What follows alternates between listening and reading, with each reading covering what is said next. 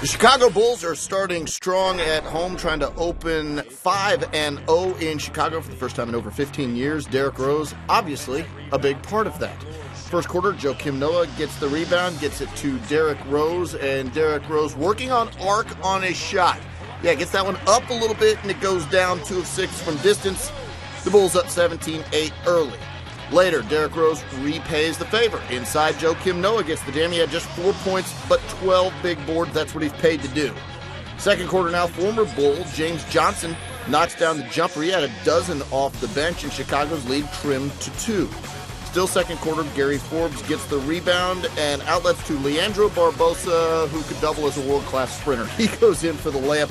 15 points for Barbosa. Chicago's lead still at 2, 33-31. Then James Johnson from the elbow. Raptors go up by 2, 35-33.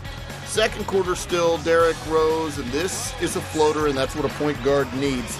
He knocks that one in. A game-high 18 for Rose. We're tied at 35.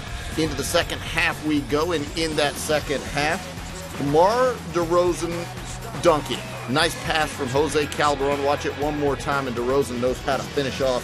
The Bulls still up by 1, 42-41 inside Carlos Boozer.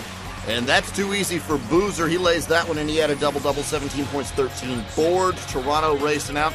They get the layup. But watch as they go back up court. James Johnson stumbles and falls on Leandro Barbosa. He rolls his ankle. There it is one more time. He left the game and went to the locker room. So you're going to want to stick and stay with NBA.com to get any updates on Johnson's condition. Fourth quarter now, Bulls starting to take over, and they go to number 1, the MVP, Derrick Rose. That extends the lead to 71-58, less than 6 to go in the fourth, and look at the rebound throwdown from Taj Gibson.